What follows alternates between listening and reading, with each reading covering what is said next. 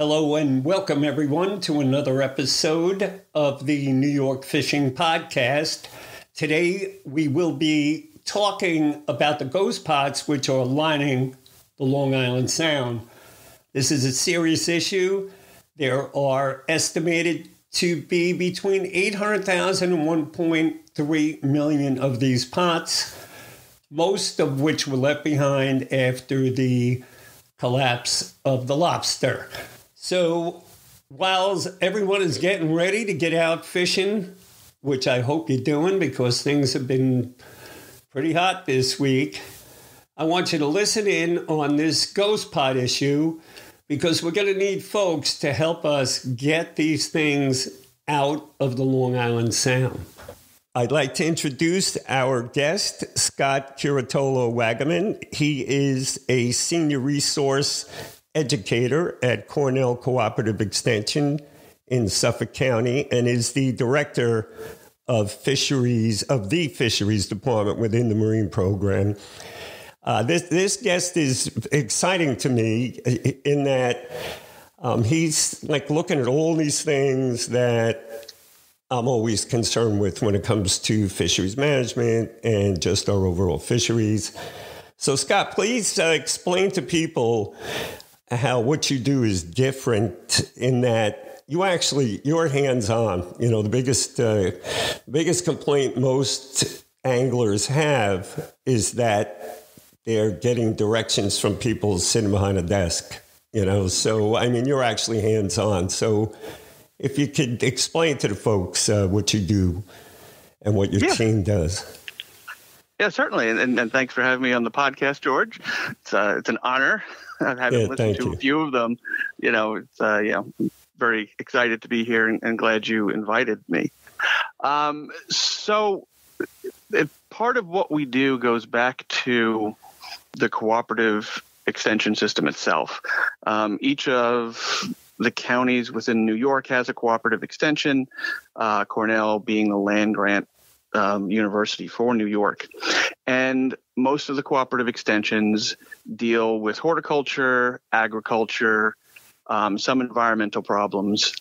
And then 30 odd years ago, some researchers realized that, you know, kind of the same sort of issues they were seeing in the agriculture industry could be directly related to things in the fishing industry here in New York. And Suffolk County, you know, we're surrounded by water, Nassau County surrounded by water. So 30 odd years ago, the marine program here at Cornell Cooperative Extension of Suffolk County was initiated. And in general, we've been kind of focused on 5 different program areas. We do youth education, we do habitat restoration, things like eelgrass. We do shellfish restoration. You know, I know you've had Dr. Tettle back on. So we've been doing things, you know, for the bay scallops and the baconics, different townships with clams and oysters. We also do water quality. So we do a lot of stormwater remediation, work with municipalities and help them deal with the stormwater regulations that the EPA and the state have. And then we have fisheries. So most of my early part of the career, I was with the water quality, was a little bit of fisheries. And about 10 years ago, I started becoming more interested in fisheries. Mm-hmm. And I'd always kind of worked a little bit on some projects here and there, but it was never enough at the time to really get involved. You know, they would need an extra person to go out on a boat to go diving or, you know, to just measure fish. And, you know, my interest was there, but it hadn't been peaked yet. So about 10 years ago is when I started becoming more involved. And what makes a lot of our projects rewarding is that, again, going back to the dynamic of the cooperative extension where they're working with the farmers in the agriculture department, what sets us apart from just basic research is that we just about always have a cooperative research project with the industry. fishing industry. Mostly we've been working with commercial industry, but we also do things with the recreational. It's just, the nature of some of the, projects we have, the interests of the researchers, and some of what the industry has come to us with. So a lot of the ideas we have aren't even generated from us. They're ones that the industry sees, either, through regulations or, designing new bycatch gear that, may be trialed over in Europe, but it hasn't been approved here in the United States. Right. So, they come to us, and we have been fairly successful with some federal grant programs. So we kind of know where a specific idea may be the best fit for federal funding. Well, there you have it, folks. Let's get those fish killers out of the Long Island Sound. Thanks for listening, all. Please subscribe to the channel. I could use all the support I could get as I try to advocate for the recreational angler and the recreational fishing industry, and with always the resource in mind. You can see me visit me over at nyangler.com. I'm there each and every day along with a group of really fine, knowledgeable fishermen and fishing ladies. That's why we call it New York Angler. Well, I'll see you folks soon. I have episode after episode that I'll be pumping out. Good luck, good fishing, and I hope you guys and gals get out there soon and enjoy what's soon to be the best fishing New York has to offer. Taken advice and you've actually applied it. Okay, and one of the best ones, and I believe it's the one you had taken the most interest in, or when you contacted me, is our derelict lobster program. Back in 99, 2000, there was the catastrophic lobster die-off in the Long Island Sound. At the height of the lobster industry between Connecticut and New York, there were permits for, I think it was just under 500,000 traps. Tags were issued that year. So that was kind of the high watermark, I believe, for trap fishing for lobsters. And then you had the die-off. And then what you saw was, guys getting out of the industry. And sometimes what happened was, storms, there were lost traps. Sometimes there were guys who were just casually fishing. Yeah, they had a commercial license, but they weren't necessarily, commercial lobstering was not their full-time job. There were a lot of those back then. I remember all that. So what happened is real estate's money, and you had guys kind of either leaving them there knowing they weren't going to come back, or at least like, next year's going to be better. I'm just going to leave my traps out there. And then, by the time it was a full-on realization that the lobster population within the Long Island Sound was not coming back, a lot of guys, like, I don't even remember where I had my traps. And, the buoys have long since gone, and they just weren't there. All right, listen, Scott, you sound like a really good guy, but you're kind of going around and around, no offense. Let's face it. I mean, I get it. They were hurting bad enough as it was. The lobsters all died. They're all gone. So they just... and I'm not trying to knock anybody, but this is what happened. They left them there. And in some cases, I'm sure they did lose the buoys or whatever, but in many cases, they did leave them there. So, we got to call a spade, so to speak. So, but yeah, and again, I'm not saying it. Look, I just see irony in that. When I first looked you up, I was reading some stuff and...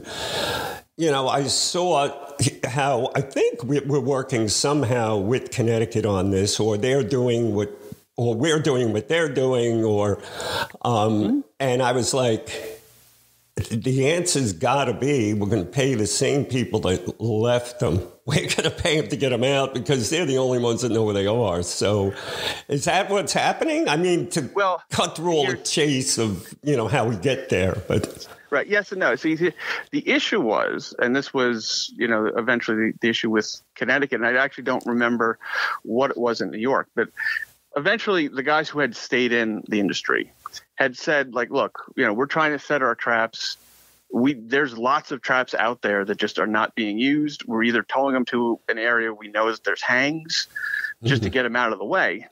So they had come to us and said, look, we'd like to develop a program where we can remove these traps. Oh, okay. And unfortunately, I don't know what it was in New York. I know for Connecticut, it took them a while to change their laws because it had to do with private property, that you couldn't just pull them up.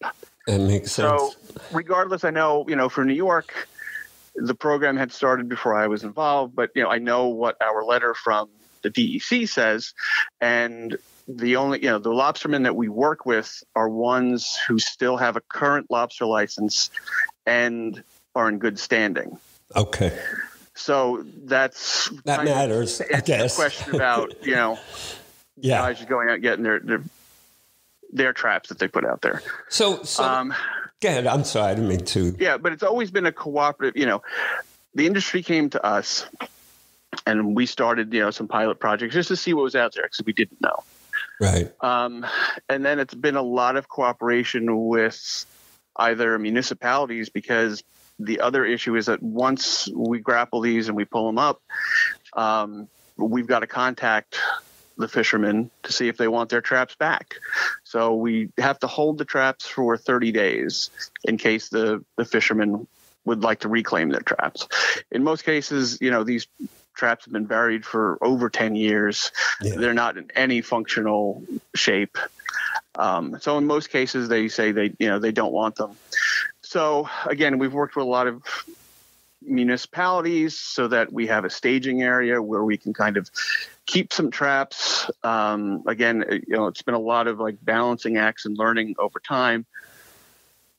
And the success of the project, like early on, we would have to pay for a metal recycling company, use a dumpster. It's always costs, right? Yeah. But eventually they realized that this was such a great program that they provided match. So in other words, they weren't charging us. They were doing it for the project. And usually that's what is required in some of these federal grants is that, there may be, say, 50% match, where if we're looking, to do a project of $100,000, we've got to essentially come up with a $150,000 project where $50,000 then is match.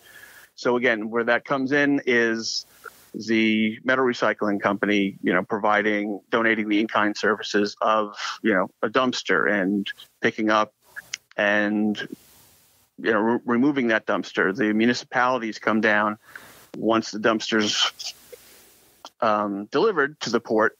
They come down and they load the dumpster with the traps, and then they'll crush them with the front end loader. Again, all things that, they're not charging to the grant, but they're providing those services. So that's how this program's been able to go for, I think we've been doing it for 11 years. So can I ask how many, I have a few questions. I'm sure that these pots that you're finding, even though they're old, 10 years old, whatever, most of these pots are killing fish. Am I correct? I mean, I could see it's like a cycle, right? A fish goes in, it dies, another fish goes in to eat that dead fish or whatever.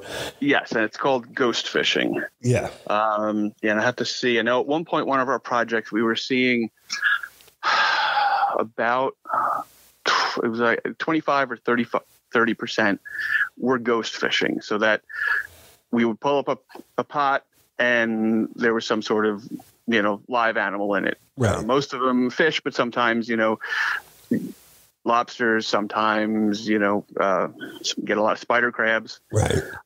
But yes, finfish we're getting in there. And we've been trying to, that's kind of the next step of funding that we've been looking at, is seeing if there's a way we can see what that rate of ghost fishing is. So it would have to be, designing some sort of project where there's like an underwater camera and, use a baited trap and just record over a certain period of time how much is getting in there, so that we can start to see, what is that rate of ghost fishing, because we don't know. Right. We pull up an empty trap. Okay, good. That one, counts towards the 75% that wasn't ghost fishing. But if we picked it up yesterday, maybe it did. Or last week, maybe it was, The same thing with the ones we are finding. Maybe that one has never ghost fished before, but just happened to have one that day. Yeah. No, I could see that. But all right, so they are killing fish. I'm not trying to make this like like this is the end of the world. But the truth is, I feel that once the lobsters died, once they had to die off, a lot of those guys started targeting blackfish. And the price right now of a live blackfish, I mean, you're not supposed to sell them in New York, but if you walk around into the city, into various markets, you could find them. A live blackfish is $5 a pound.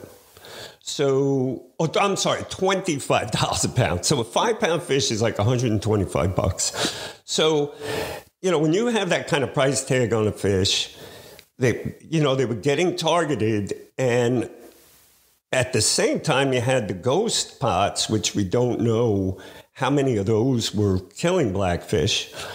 I was at the table literally when we wrote the blackfish bill, and we made the commercial limit 25 fish a boat. And at the time, we weren't going to allow, and we could have got it pushed through, we weren't even going to allow potting at all for blackfish. But the lobstermen requested, look, we get a bycatch, we get a couple, here and there, but it does help us. So we were like, all right, you could keep your bycatch. And then that turned into a targeted fishery.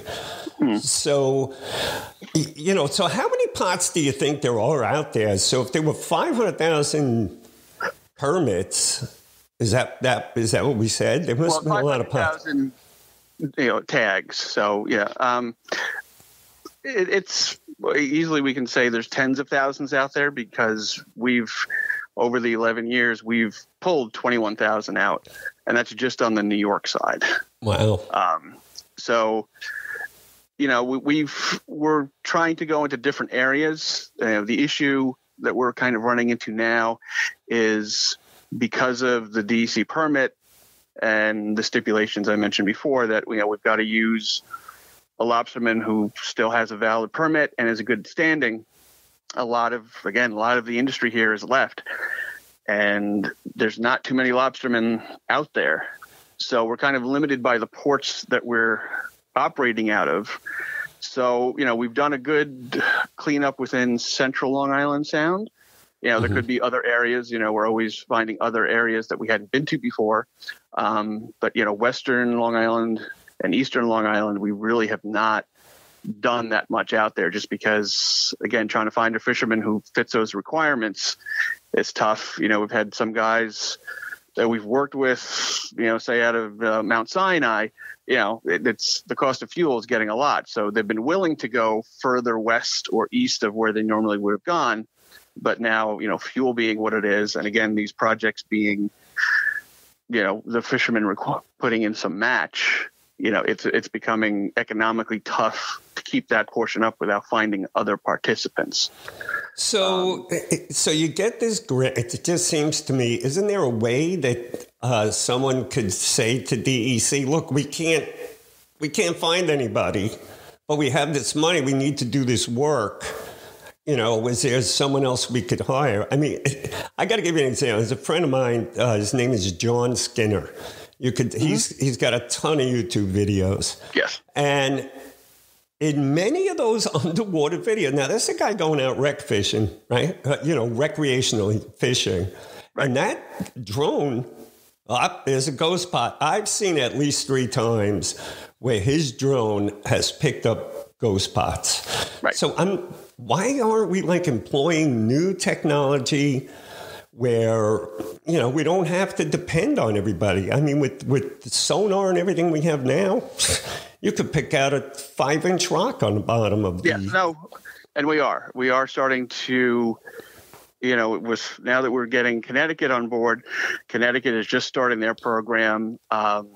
They decided, they didn't want to reinvent the wheel. We've been doing this for a while. So they are patterning their program after what we've been doing here. Oh, okay. So they're just getting started. Some of their projects, they have been able to get some side scan sonar. We actually have a current project that we're hopefully starting within a month or so that was based upon some side scan sonar of some images in Oyster Bay.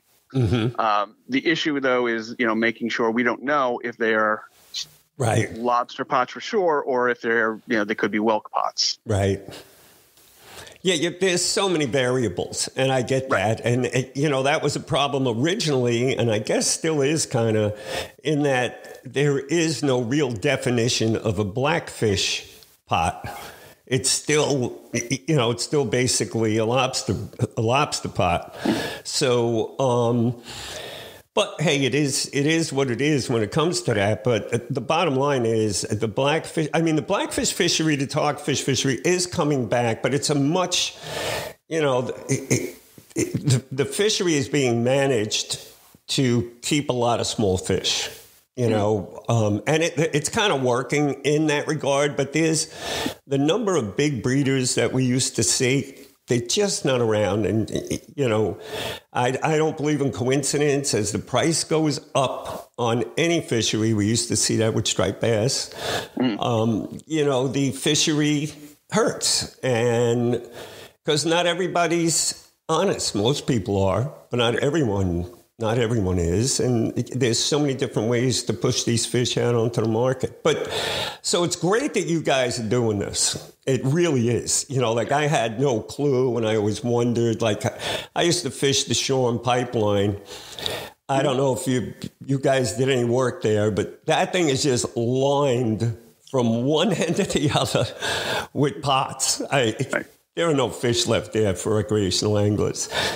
So, but I'm wondering how many of those are ghost, or, how many down there. I always think about the areas I fish. I fish in Smithtown Bay and all throughout that area. And, you're fluking, you're snagging a pot. It happens quite often.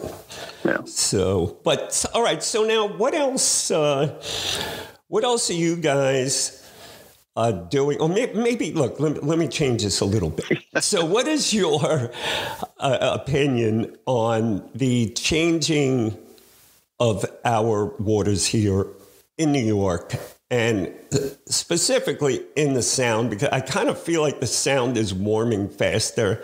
We have a lot of people that are listening to this thing that they kind of deny that things are happening.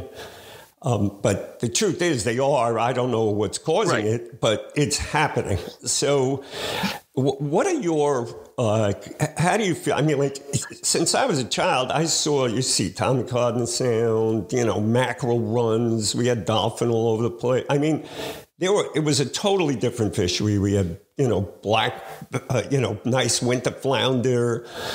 But we didn't have sea bass, right? We didn't have a lot of fluke. We didn't. Right. So what do you think is happening?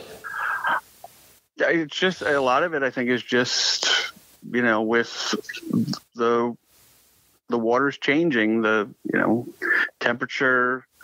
We're seeing different stocks, and besides the lobster stuff, we haven't really done much in Long Island Sound. A little bit, we do a striped bass specific project for the DEC right now. But like you said, you're seeing more black sea bass, they're coming up.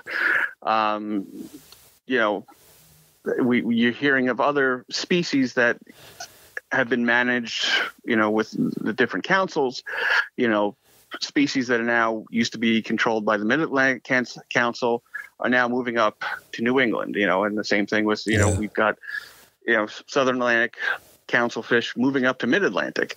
And some of the issues are going to be that, some of those decisions need to be changed, because then you get an area a council who's doing regulations for a fish that's no longer in their area. So I think that's going to have to be, a big change coming up. Well, that at least has to be talked about either the councils or the commission. A good example of that is Florida having a vote in striped bass. They don't get striped bass down there.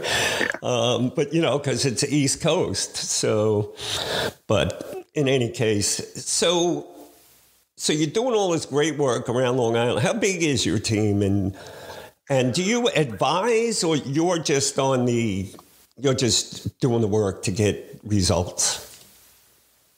We're doing it. Again, we've been working with a lot of these partners for 30 plus years. So we're kind of, in a way, invested, in their future and our future as well. So like the striped bass, that was one of the recreational projects we did, when it was first started to see that, there were maybe some measures going to come down back in 2018. We applied for a grant to do some just recreational striped bass information from New York, knowing that at some point there were going to be some new regulations. And then eventually it did hit that, you had to use circle hooks for live bait, different handling techniques for best management practices. But recently we've been also doing a project for the DEC, because it's been quite a long time since they've done any PCB analysis on striped bass. Very interesting. I'm going to have to follow up with you on that. We started last year.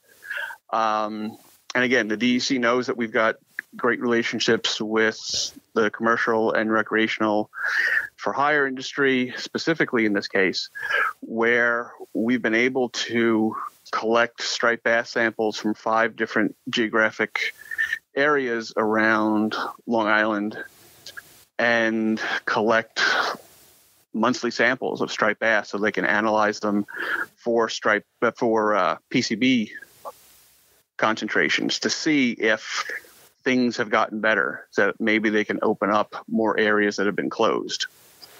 Yeah, and this year we all knew that was coming. You mean the invisible line? Oh, it's out there.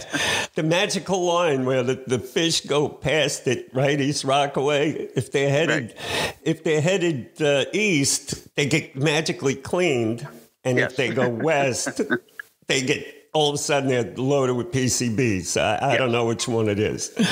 I remember one time they were considering different sides of the river to make them, because some fish in the Hudson had less PCBs than the other ones. I'm like, wait a minute. I mean, these fish are going all over the place. But yeah, so that's pretty interesting. I suspected that they would, start looking at that because, I don't know how I feel about it, but, they got a certain number of tags and that's it. I've learned over the years that, it is poaching involved. But when it comes to striped bass, they're pretty strict. So I think that's the one fishery that we don't really have to worry about that much as far as the health of the stock and, what the Hudson's producing. Yeah. So, all right, look, Scott, I don't want to keep you tied up all day here, and I really do appreciate this. No, I appreciate you having me on. We're going to talk again, and I'm going to find out. Go ahead. I've got a staff of, I think you would ask that question. I currently have a staff of 10. A lot of it is we wrote a lot during COVID when we couldn't, do much field work. We wrote a lot. And, at the time during COVID, we were a staff of 5. And we've doubled. We currently have, 11 different projects. So, basically I've described 2 or 3 of the projects we're working on. We've got several local seafood projects that, we're trying to get people to eat more local seafood. Well, that's great. And then a lot of gear adaptation stuff that we do, up and down, just looking at different gear to, help reduce bycatch or increase targeted catch for, different fisheries. So, Scott, there is one thing I did want to mention. So you're reaching out to party boats, right? And you're reaching out to commercial fishermen. Have you guys ever considered actually reaching out to recreational fishermen? There are plenty of recreational fishermen that can give you a ton of information. Like you're not getting any fish from the surf, right? So we're here and we would love to be a part of it. And I know that we have actually, okay, that's great. That's great. There was actually a fishing club on the North Shore, in Suffolk County that had contacted us, and I think we had put in for it's either marine debris or actually it may have been expansion of the artificial reef years ago when the DEC was doing that. So we've always been trying to fit recreational stuff in. Because we're here to help. Yeah. We always seem to get overlook us. Right. And with the striped bass one, sometimes it comes down to regulations. We were trying to figure that out with our current project with the striped bass PCB, being that now we're going to be, sampling both Long Island waters this year, at the beginning of the year, and then all of kind of the Western New York embayments throughout the year.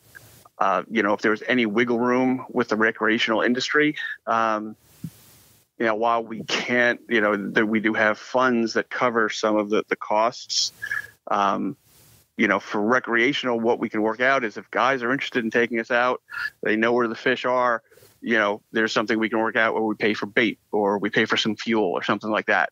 So that's one of the ways we're trying to get more participants, more stakeholders involved with that particular project. Well, that's great. I mean, if you could email me something, if you have anything regarding those programs, I could link them up on our website and get the word out through our social media. Yep.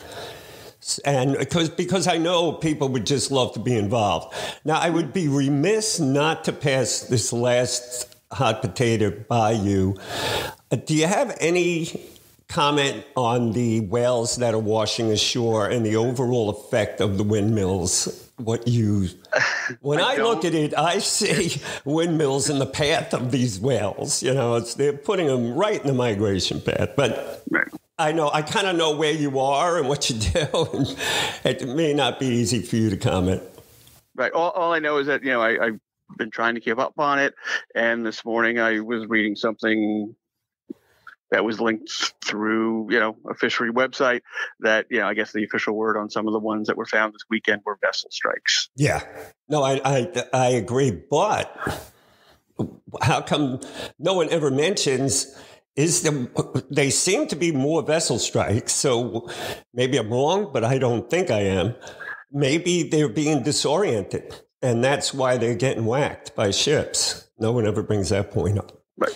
And the other thing is someone's got to tell these people, climate change is not the biggest threat to the whales. They've been here for 50 minutes. They've been through a lot of cooling and warming, and we're the only threat right now. But anyway, I had to get that out. I've been all over this from 2 years ago. They laid it all out. But anyway, Scott, you are a great guest, and I am going to have you on. And when do you think you're going to have that PCB study complete? I'd love to touch base with you. Well, if you're allowed to. It's always, I can tell you that, we'll be done. Cornell's involvement as far as working with the industry and obtaining the samples and working the samples up, we're done this year. As for the analysis, that's out of our hands. Oh, okay. Yeah. All right. Good enough. I got enough people I speak to over there. They'll give it to us. And straight from the horse's mouth. We try to pass on to the industry as much as we know. Well, that's great. Scott, look, I appreciate you taking the time and explaining to our audience that there are people out there that actually work with the and recreational fishermen. I'm glad you brought that up. And that you're working on getting those pots, those ghost pots that we're all, we all know what's going on. We've all snagged one. We've all seen it. So keep up the good work with that. Yeah, and again, that's another thing. If you or your listeners, again, of a specific place, you guys have the knowledge. And again, that's how we started this with the commercial industry. They knew where pots were.